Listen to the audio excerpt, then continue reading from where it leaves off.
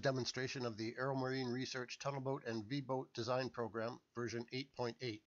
I'm Jim Russell, and I'm going to show how easy it is to use the Automated Performance Analysis Wizard tool to get a highly accurate prediction of the maximum velocity of your boat.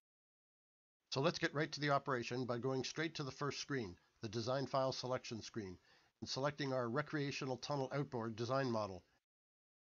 This selection already has all of its design specifications entered properly on the 5 input screens. My base hull design setup is a 19-foot recreational tunnel with a center pod powered by a 225 horsepower Mercury outboard. I will now show you just how fast and easy it is to do a performance analysis using the Auto 123 wizard.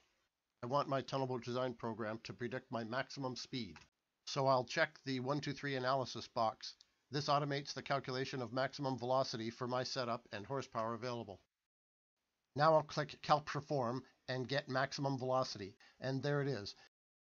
The report wizard gives me a summary report telling me that my maximum limiting velocity is 91 miles an hour. It also summarizes the distribution of lift that is contributed by sponsons, center pod, and aerodynamic forces that are operating at this speed, and drag force distributions for all contributors at this speed. And the wizard report summarizes many more performance measures for my design too. Now I'm ready to go to step 2 of the performance analysis, so all I need to do is click on Add Vmax.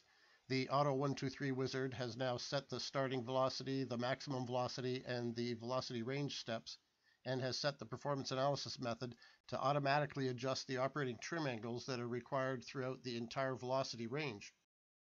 Now I can click on Calc Perform again, and I get the completed performance analysis starting with the report wizard. This version of the report wizard is really outstanding. The wizard has reviewed the detailed performance results for the entire velocity range. The report is full of key performance measures and advice that's specific to my hull design and setup.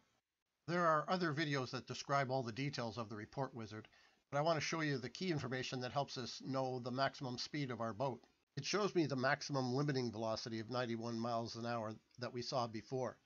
This is the theoretical upper bound for this hull design and would not likely represent the practical upper bound for Vmax. Of more interest is the ingenious maximum practical velocity analysis.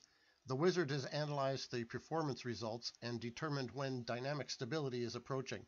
For example, it is noted that the required trim angle shows a significant increase or a higher rate of change at around 85 miles an hour. So we can say that the operating velocities greater than 85 miles an hour may be approaching a region of unstable or unsafe operation for this hull setup. So the maximum practical velocity is set at 85 miles an hour. That's all there is to finding the top speed of my boat design and setup.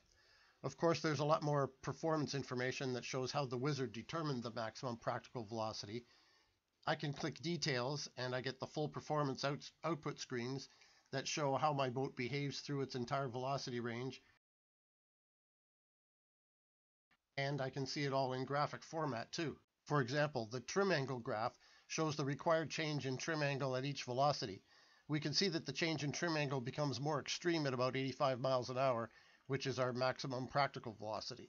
Or we can see what velocity our boat is susceptible to porpoising, and we can see the change in dynamic stability throughout the velocity range.